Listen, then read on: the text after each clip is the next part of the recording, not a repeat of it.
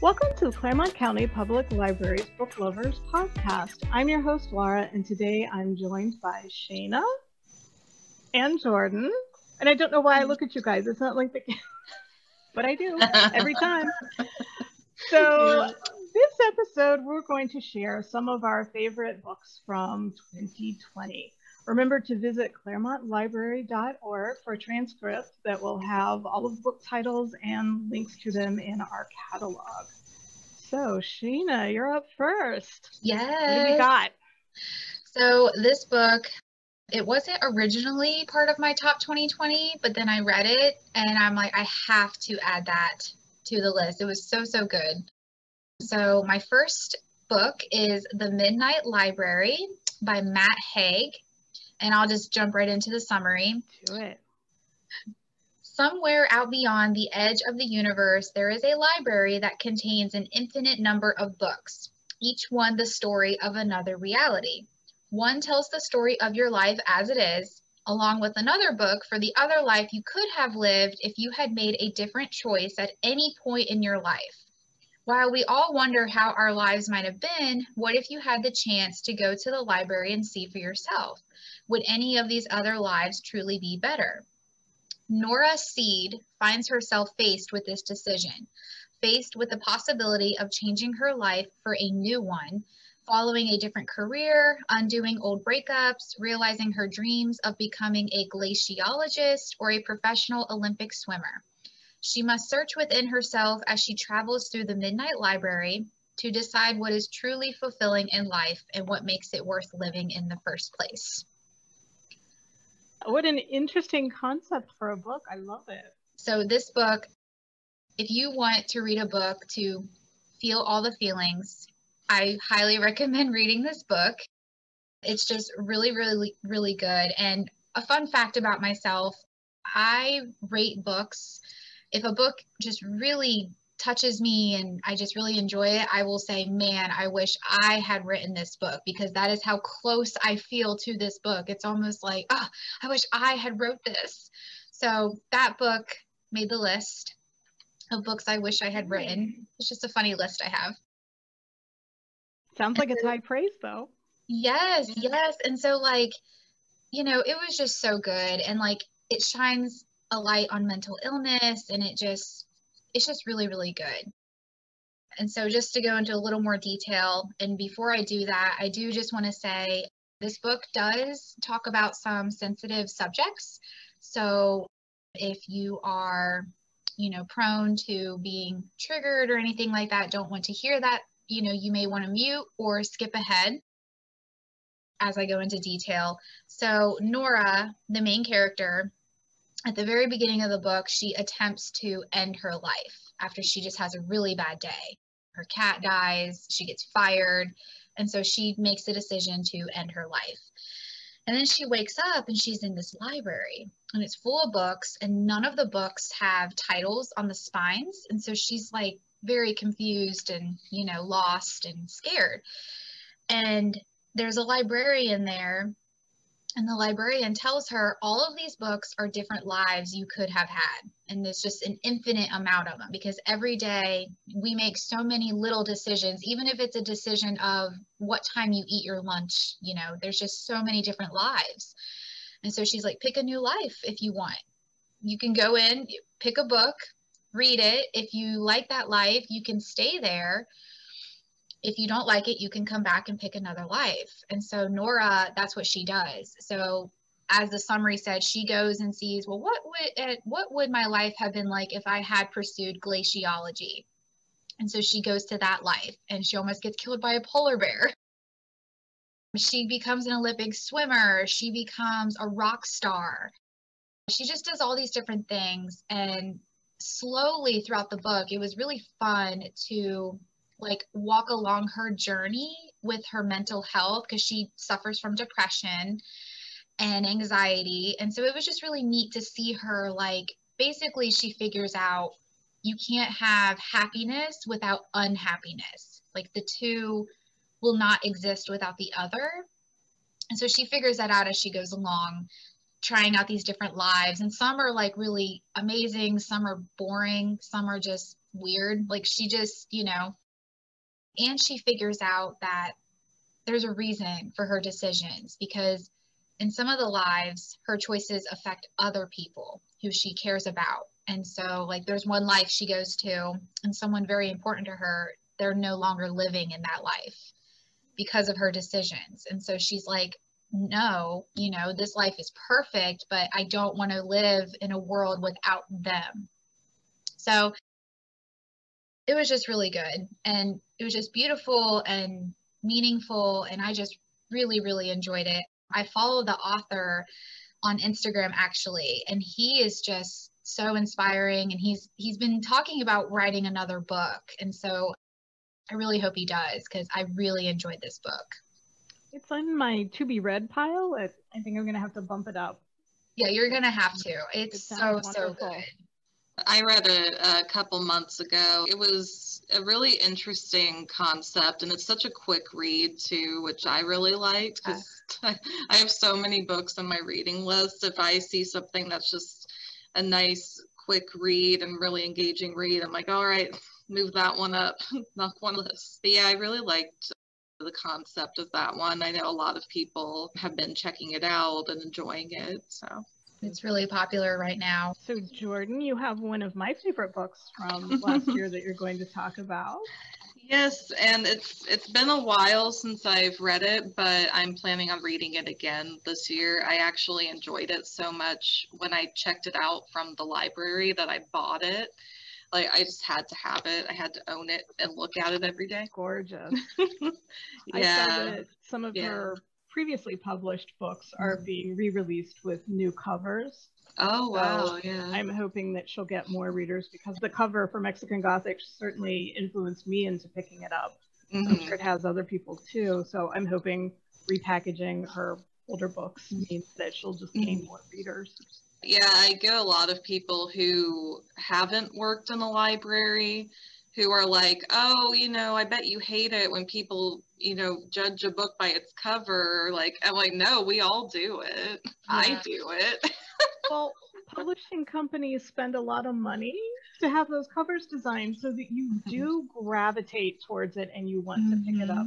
And in this era of Bookstagram, I mean, publishers would be bonkers not to invest a lot of care in how they're packaging their books. So yeah, my husband will tease me because like we'll be shopping, well, not lately, but we'll be shopping and I'll see and I'll be like, no, that I don't like that cover.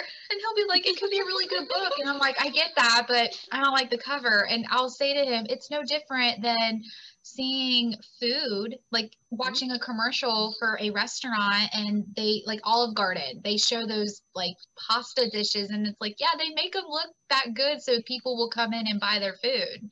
Absolutely. So it's the same thing with a book cover. That was definitely what drew me to this book, and I'm glad that it did, because I really loved it. And I have the synopsis right here. Hopefully I don't butcher the pronunciation too much. This is Mexican Gothic by Silvia Moreno-Garcia.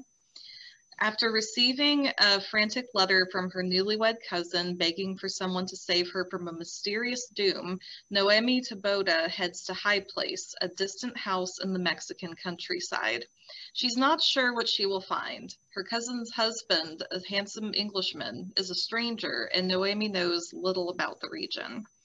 Noemi is an unlikely rescuer. She's a glamorous debutante, and her chic gowns and perfect red lipstick are more suited for cocktail parties than amateur sleuthing. But she's also tough and smart, with an indomitable will, and she is not afraid. Not of her cousin's new husband, who is both menacing and alluring, not of his father, the ancient patriarch who seems to be fascinated by Noemi, and not even the house itself, which begins to invade Noemi's dreams with visions of blood and doom. Her only ally in this inhospitable abode is the family's youngest son. Shy and gentle, he seems to want to help her, but might also be hiding dark knowledge of his family's past.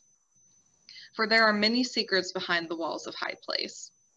The family's once colossal wealth and faded mining empire kept them from prying eyes, but as Noemi digs deeper, she unearths stories of violence and madness. And Noemi, mesmerized by the terrifying yet seductive world of High Place, may soon find it impossible to ever leave this enigmatic house behind.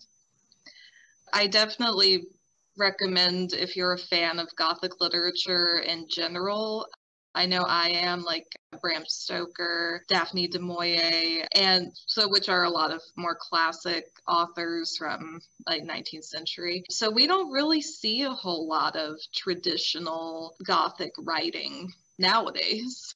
So when I came across this and I opened it up and started reading it, like, oh yes, this is the stuff I like, and nobody writes it anymore. So it just really pulled me in. And my main things that I read are fantasy and horror. So I'm really into kind of the nuances of those genres.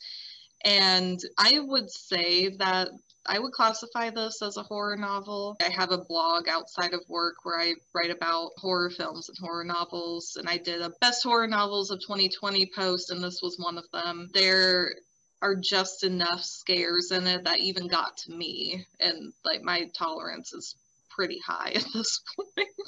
I follow her on Twitter, and she is very adamant that it is a horror novel, that it is not fantasy. It's definitely horror. I thought it was interesting. She actually based the town near the creepy old house.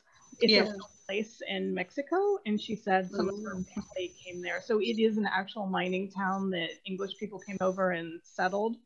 And the Mexican, the native people do the icky mining part, but she said it was fascinating researching it, and I think she even posted some photos on her Twitter. Yeah, one of the things I love about Gothic literature is just like how the setting becomes like another character, and I think she really nailed that, because High Place isn't very nice.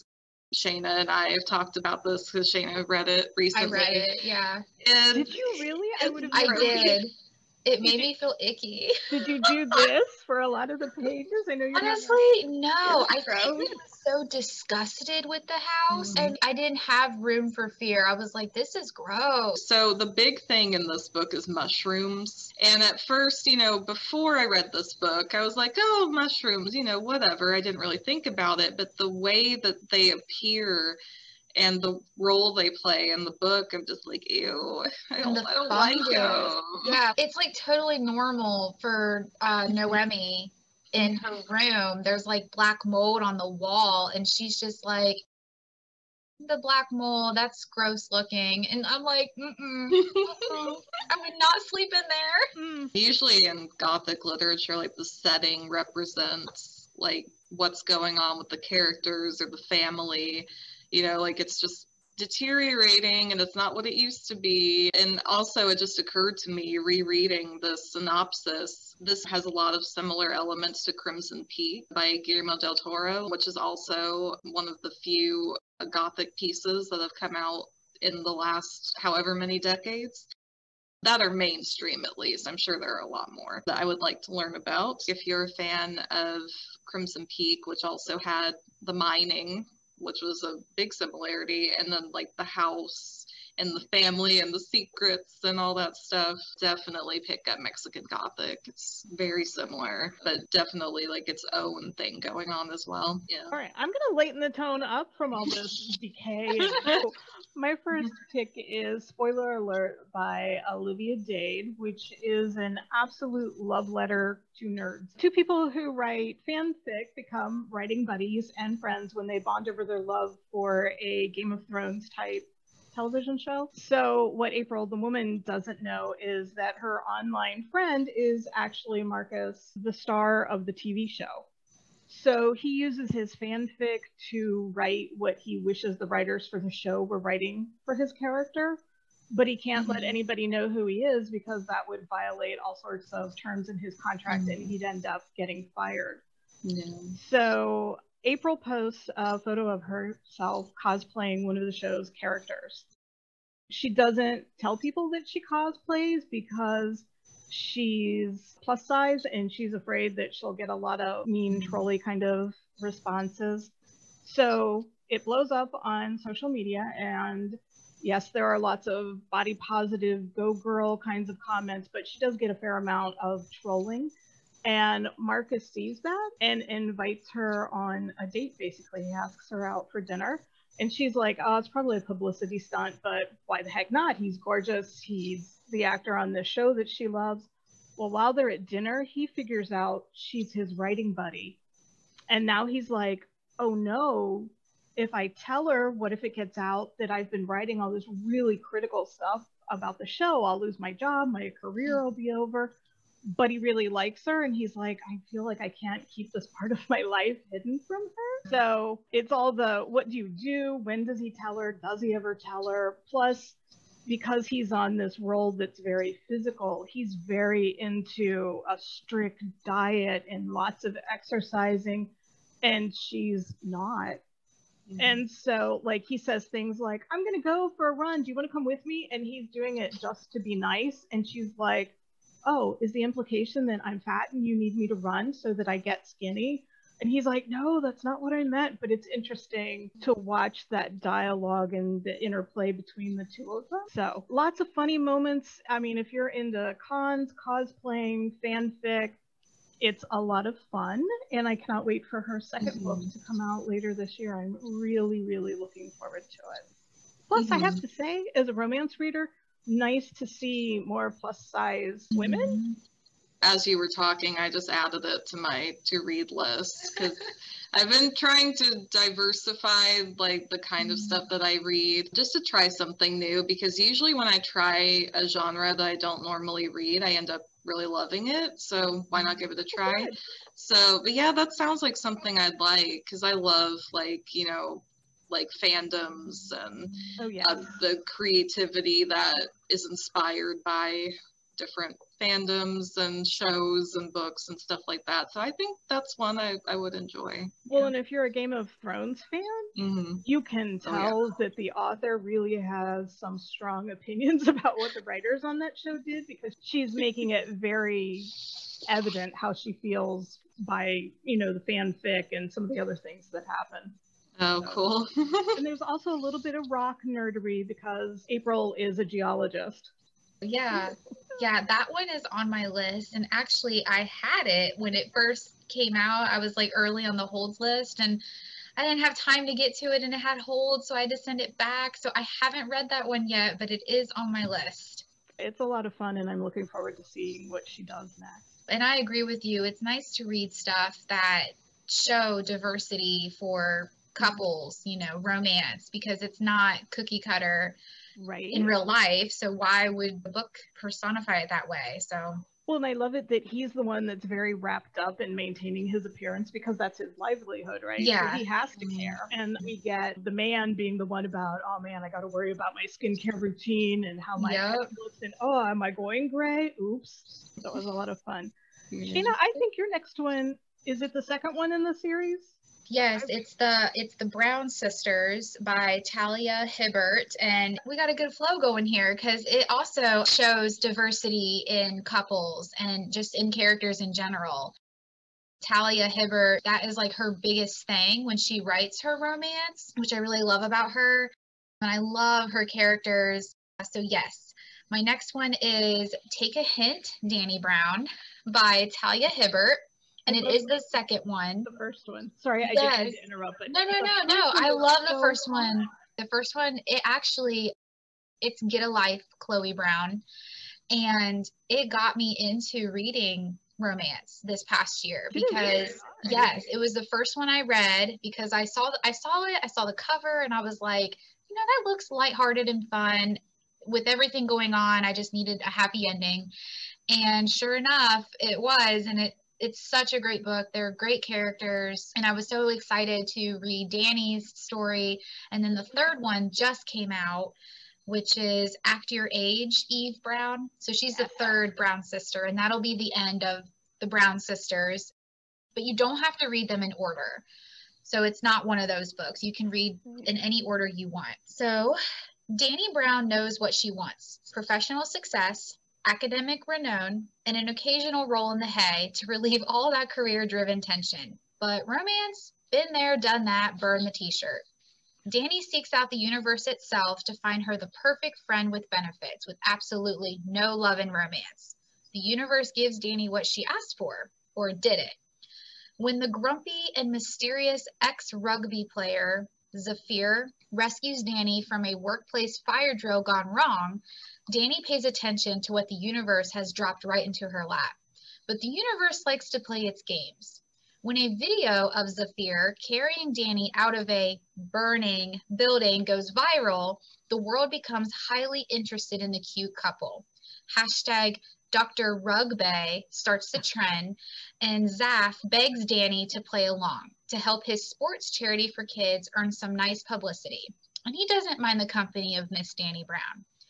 Dani agrees to be his pretend girlfriend with conditions. Fake a relationship in public, seduce one another behind the scenes. The trouble is, Zafir is secretly a hopeless romantic, and he is determined to not let Dani slip from his grasp.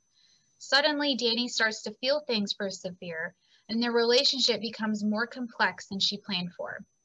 Has her wish to the universe backfired, or is the universe just waiting for her to take a hint?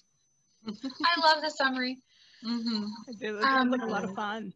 It was a lot of fun. And what I love about Dani, so she is bisexual. And so it was nice to see like a character that they date men, they date women. And so she ends up dating Zafir. And Dani is so anti-romance. It's almost like she's allergic to it. And then Zafir is this tall, muscular, buff ex-rugby player. And he reads romance novels. Like, he loves romance novels. So, you know, they end up in this relationship. And the thing I love about Talia Hibbert's novels as well, not only does she show diversity, but she also shines a light on like illnesses or disabilities. So Dani suffers from anxiety, and you wouldn't know that because she comes off as this like strong, independent woman vibe, and she just doesn't give a crap, but she does struggle with it, and she struggles with like opening up.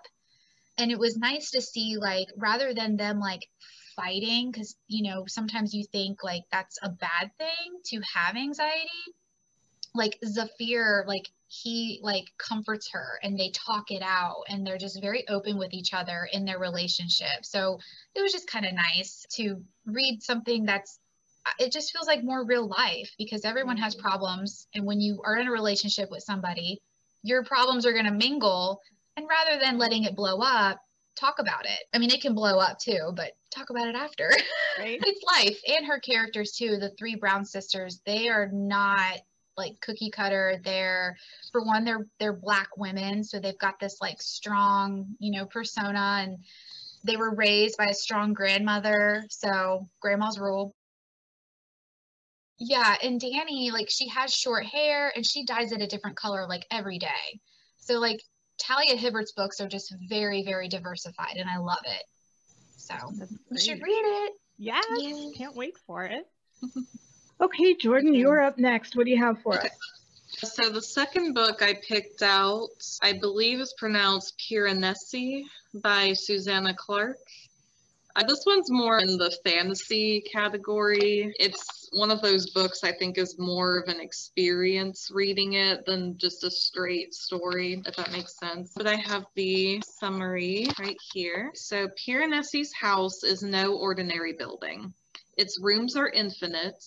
Its corridors endless, its walls are lined with thousands upon thousands of statues, each one different from all the others. Within the labyrinth of halls, an ocean is imprisoned. Waves thunder up staircases, rooms are flooded in an instant. But Piranesi is not afraid. He understands the tides as he understands the pattern of the labyrinth itself. He lives to explore the house.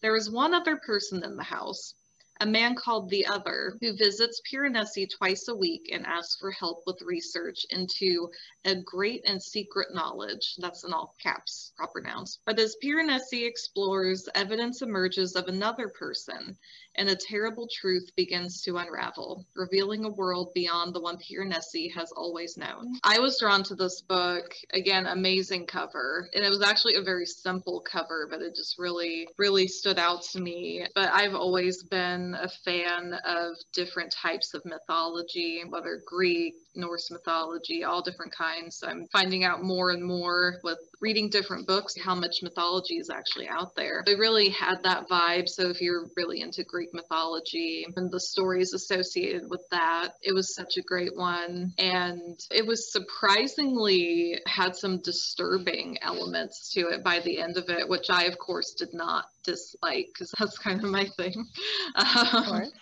But it was such an interesting book. And it's like you think you know what's going on, but it's not. And then you think you have it figured out then, and then I know we've talked about Gillian Flynn before, how she kind of does that with her books, totally different genre. But it's one of those things, like, you get to a certain point, you're like, oh, I have it figured out. You know, I'm good. I got this figured out. And then just at the very end, they throw something else in there and you're not ready. So it's one of those books. So I really, really enjoyed it. That's another one I plan to read again. Well, that one, isn't it fairly short compared to her first book? Yeah, Doorstop. I haven't read any of her other books, actually. This is my introduction to this author as well. But yeah, again, it's a quick read. It's very different. Piranesi is just a really, really fun character. If we were looking at Greek mythology, he's kind of like the Hermes character, very enthusiastic and just kind of bopping around and helping everybody. And yeah, he's a great character. It's just a very interesting book to read and experience. And, you know, like, no matter what genres you're really into, I think there's something for everyone. So I haven't read it. Mm-hmm. You said Piranesi. I was like, I thought Circe, Madeline Miller. And so then when I heard you say he, I was like already I thought this is good, no. So even just from the title.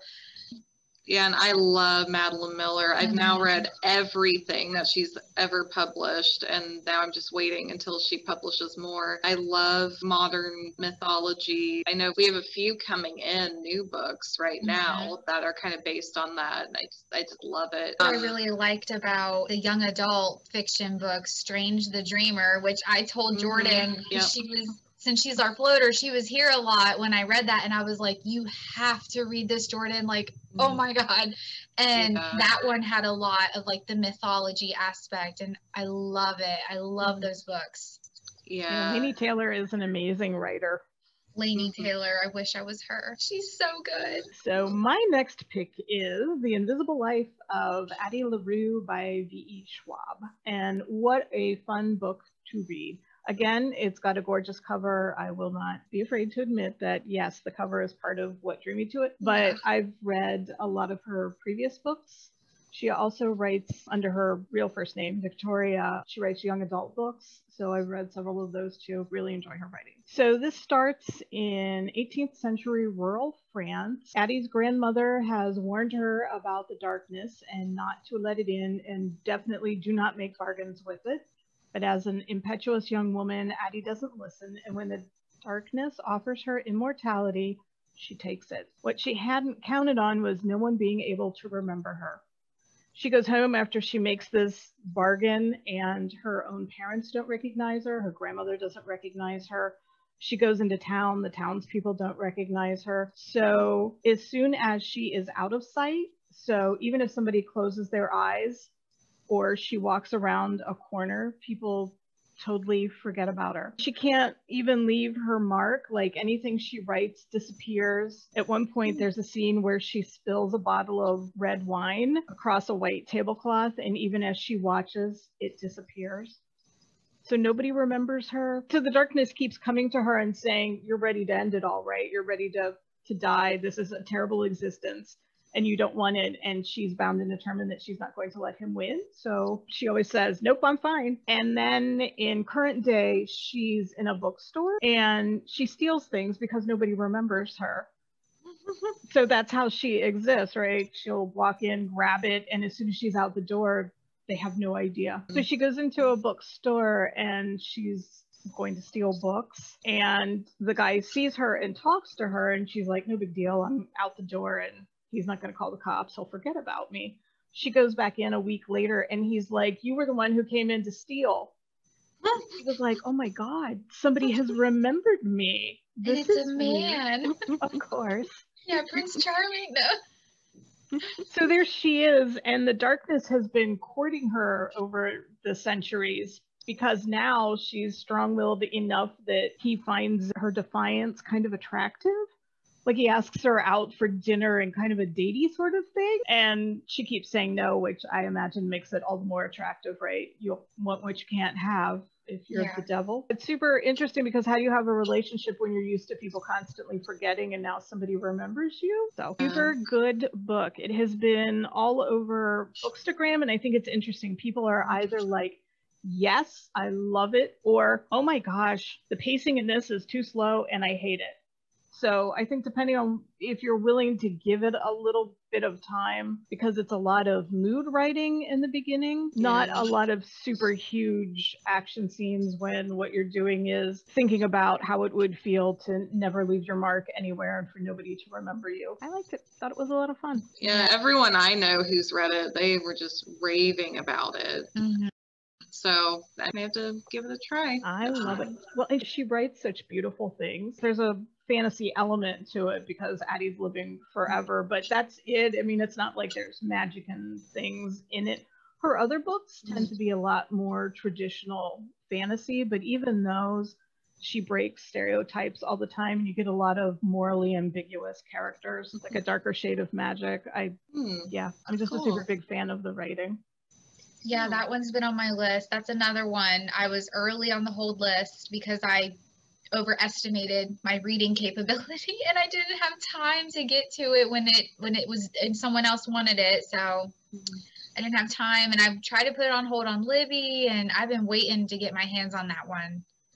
I do that too, though. I'll check something out and I'm like, I'll get to this, and then I don't. And if I know other people want it, I'm like, oh, I feel such guilt. I must return this and I'll just read it later.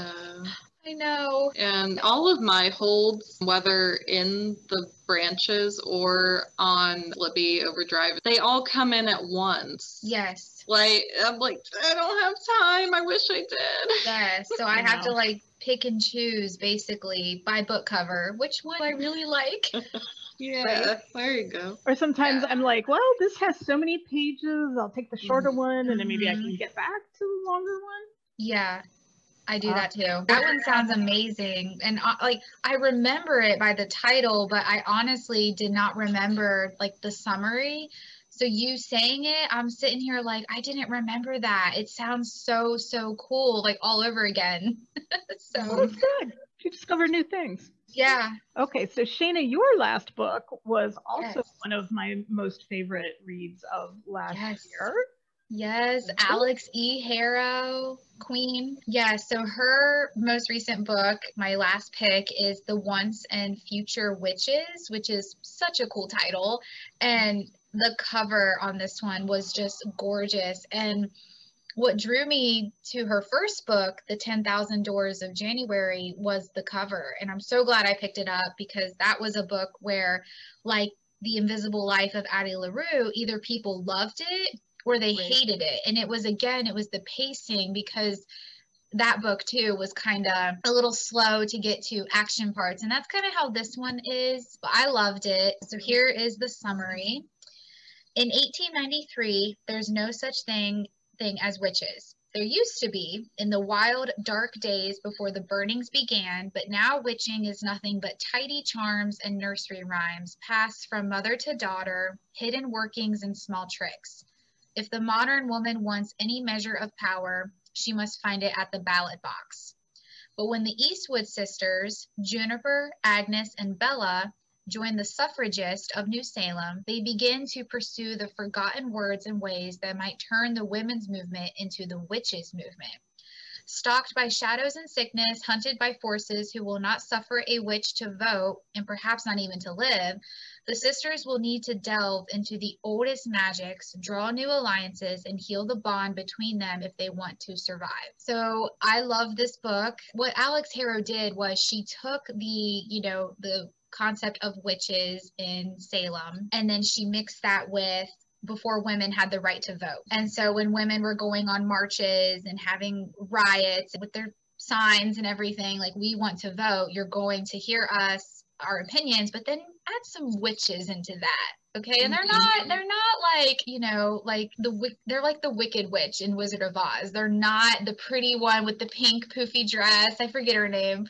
Linda. But yes, they're not that type. They're not like a fairy godmother type of witch. They are witches. And so it was really good. I was just rooting for the three sisters. One of the things I love about books is when each chapter is told from a different character. So it has multiple points of view. And so each chapter was told from a different sister, and each sister has their own stuff going on. They had like a rough childhood, and so they were like separated and, had old wounds and traumas that they hadn't addressed yet. And then they come together and address that throughout the book together. And so they each have their own strengths. They each have their own attitudes and personalities. And it was interesting how each chapter that just really came across. I've read books before where, yes, the chapter is a different character, but it doesn't feel like it. So this one was really good. Alix Harrow did an amazing job on that aspect. I think you could even, I'm sorry. No. I think you could even read those and you wouldn't have to see the chapter heading. Once you got to know the characters and you knew I think you could not have those and you'd still know. You would know. Good at crafting such an obvious voice for each one of them. I really And so like Juniper, she was my favorite sister, and like I love how Alix Harrow writes. She just writes, it's almost like she's singing a song when she writes. I mean, it's just lyrical, it's so beautiful.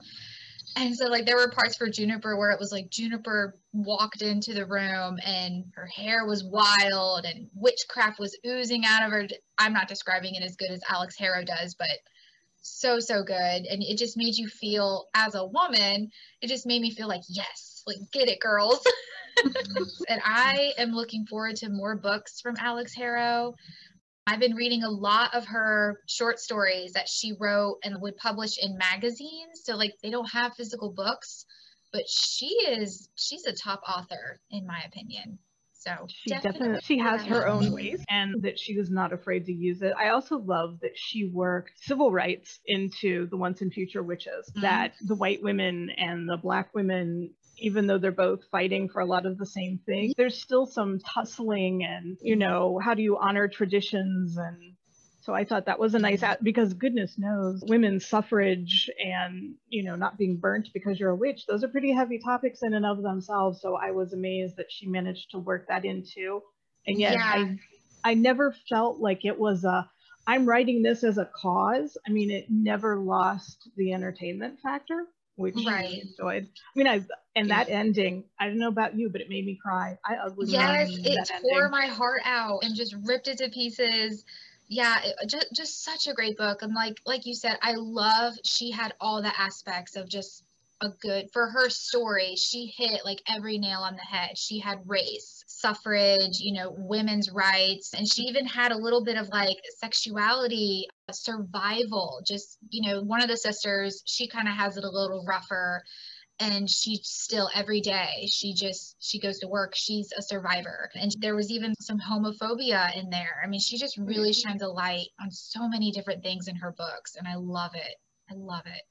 I'm sorry she's not going to have a novel coming out this year, but there is in the fall, she's doing a retelling of, I think it's Sleeping Beauty, right? Spindle. Yeah, I think it's Spindle Splinter. Yes, I think it's going to be a novella, maybe. So I think I have multiple fairy tale retellings. So she's so good. Yeah, I read the Once and Future Witches around Halloween last year, and I agree. She has so many elements happening, but she blends them all so well. And one of the things I love about the way she wrote the characters was actually even just in the first few chapters where she would introduce the sister and say she was born in this place on this type of weather. Like from the very beginning, we get some kind of abstract sense of who they are. And their witchcraft, you know, like, because they all have it in them. All women do, is what I love about this book. It was, and like,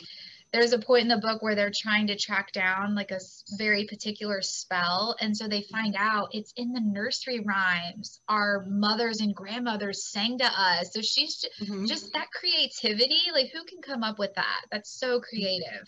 Well, in her reasoning for why women's clothing doesn't have pockets, which I know I've cursed about, you know, why do dresses not have pockets? And the fact that it was men did that so that women couldn't have the workings for witchcraft in them. Yes. So I'm like, yes, pockets. Pockets is a slap in the face to patriarchy. Yes, I'm there for that. Yes. And it was so cool in the book, like, because they do have pockets, the sisters, and like when they're getting ready to do a spell, they'll have like, I don't know, a piece of thistle and cinnamon, and they'll like crush it in their pocket, and then they'll do their spell. And I was entranced the entire book. I was just beautiful. Yes. All right, Jordan, what's your last pick for us? All right, so my last one is called Ghosts of Harvard by Francesca Serritella. This book also dealt with some sensitive topics that do get kind of dark in the book, but overall I think it was handled very well and respectfully in the story. So I have the synopsis. Cadence Archer arrives on Harvard's campus, desperate to understand why her brother Eric, a genius who developed paranoid schizophrenia, took his own life there the year before. Losing Eric has left a black hole in Katie's life, and while her decision to follow in her brother's footsteps threatens to break her family apart, she is haunted by questions of what she might have missed, and there's only one place to find answers. As Katie struggles under the enormous pressure at Harvard, she investigates her brother's final year armed only with a blue notebook of Eric's cryptic scribblings. She knew he had been struggling with paranoia, delusions, and illusory enemies, but what tipped him over the edge? With her suspicions mounting, Katie herself begins to hear voices, seemingly belonging to three ghosts who walked the university's hallowed halls, or huddled in its slave quarters. Among them is a person whose name has been buried for centuries, and another whose name mankind will never forget. Does she share Eric's illness, or is she tapping into something else? Katie doesn't know how or why these ghosts are contacting her, but as she is drawn deeper into their world, she believes they're moving her closer to the truth about Eric, even as keeping them secret isolates her further. Will listening to these voices lead her to one voice she craves, her brother's, or will she follow them down a path to her own destruction? So what drew me to this book initially, it had ghosts in the title, so you know, that drew me in. And it just, like, reading about it and then reading the actual book and confirming this, it just reminds me so much of the college town where I lived for 4 years. I finished up my bachelor's degree and went straight through and got my master's degree at Ohio University in Athens, which is about 2.5 hours from Clermont County. And I haven't been there in over a year because of the pandemic and the lockdowns. So reading this book, and you know, it's her first semester at college, and all the collegiate buildings and the bricks and the local coffee shops and the library, and I was like, oh, I miss it. So I really enjoyed it. In fact, one of Ohio University's nicknames is Harvard on the Hawking. The author, Francesca Serritella, she graduated from Harvard. So she's recounting her experience there, and it's another one of those stories where the setting is so important and the characters' interaction with the setting is so important. So it's very well written, really great control over the narrative and keeping the story going. So dark academia has been a big thing recently. Deadly Education by Naomi Novik, even like by Leigh Bardugo. Yeah, absolutely. Even like television, there's been some dark academia. So I know that's a big thing right now. So if you're into that, if you want to learn some more, read some more stories kind of in that vein, this is a really good one to check out. Or if you just enjoy historical fiction, mystery, and or ghost stories, this has a lot of that. And that's another thing about this book. It has so many layers. Like you get that the personal difficulties that Katie has returning to this place that has such a negative history with her family. And she's trying to not only learn what happened to her brother when they had no answers at the time and for such a long time afterward, but she's also, you know, trying to be a college student and do her own thing and figure out what she wants to do. And now she has ghosts talking to her, and now there's some conspiracy on campus. So there are so many layers to this story, and it was so engaging. I would finish a chapter, or I'd be in the middle of a chapter and say, okay, when I finish this, I'm going to put it down and go do something else. And then as soon as I finished it, it's like, no, one more, maybe two. Well, that's great. That's a sign of a really engaging, entrancing book, I think, when you can't put it down, even though you know you should go to bed or wash the dishes or whatever. But the fact that you do that whole internal bargaining with yourself, I'm just going to read to the end of this chapter. No, wait, maybe just one more chapter. I always find myself, whenever I'm reading a good book, I'll be like laying in bed reading and my eyes, like I'm not even reading anymore, but I just want to keep going. And like my eyes are like screaming at me, like we're going to shut and fall asleep on you. So I have to like force myself to put the book down. I love books like that. Yeah, and it was funny, like this book's actually a pretty hefty book, but you don't really notice it because the writing is very natural, it's very engaging. She meets a lot of different characters and they all are real and unique. And so just overall, really great book. And it doesn't go all in on the ghost thing if anyone's concerned about that. It's one of the many layers of this story that bring it all together. Sounds good. So my last pick is The House in the Cerulean Sea by T.J. Klune. And I've been encouraging other people to read it by describing it as the book equivalent of a soft, warm cashmere blanket. It just envelops you in warmth and happiness. It was the perfect book to read during a pandemic. Lots of feel-good stuff in it. So the main character, Linus, leads a very quiet life with his cantankerous cat and his record collection. That's how he goes wild listening to records. He works for the government as a caseworker at the department in charge of magical youth. So that is the only true fantasy aspect, is that some people are born with magic and the government in his country is not having that. So when children are found to be magical, they're taken away from their parents and they're sent to live in these homes. So he inspects the homes that the children with magical powers are placed in. And because of his diligence, he receives a special assignment. He's sent to visit an island and observe both the magical children being kept there and their keeper, Arthur Parnassus. So this is all of the kids who are super magical that they're afraid are going to do something. So they put them all in this very remote island. But then he gets there and it's not exactly what he thought it was going to be. His first introduction to one of the very magical children is this gnome. And she's very into gardening and she wants to tell him all about the exciting things about her shovel and how the seed catalogs are coming in, and she's all excited about it. And he's like, maybe these aren't the terrible, awful, magical creatures I thought they were going to be. Although he does rethink that because one of them is an 8-year-old Antichrist. He talks about all the bad thoughts he has in his head, and sometimes that makes Linus a little wary. But there's a lot of humor in it, a lot of found family, and because the children are magical, people in the nearby town are super afraid of them. They get the kids together and they're like, let's go have an outing and we'll have ice cream. And some of the townspeople are throwing rocks at them and they're just being terrible. And so Linus has to question, boy, have I really been doing this awful thing? Is the government really terrible? Maybe magical people aren't so bad after all. So anyway, it's got a delightful, happy ending. So you know up front there will be no having your heart ripped out by what happens. It's so happy and warm, and I loved it. I could not talk about it to people enough.